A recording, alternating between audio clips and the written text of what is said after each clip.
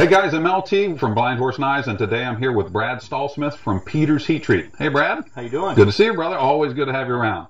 We Be. thought it would be awesome to get together and talk to you guys about heat treating knives, because that's one of the questions that Dan and I always get.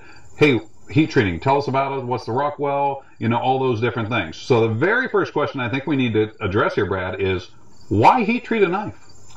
Well, heat treating a knife is definitely going to add toughness and wearability. Knives that are any steel that starts out is actually what you consider to be soft, at about 20 on the Rockwell C scale, maybe a little bit less.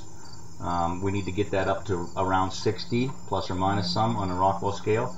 The reason why you heat treat knives, when that steel is soft at 20 Rockwell, it can be bent, it won't hold an edge.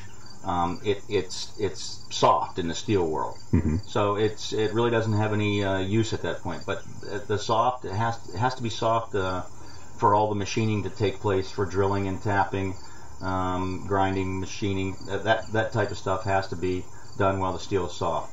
Well, as an example, we grind our knives soft, then send them to you for heat treat. Yes, I'm going to say you guys are doing like a 90% of your manufacture prior to heat treat, as far as the actual blade goes.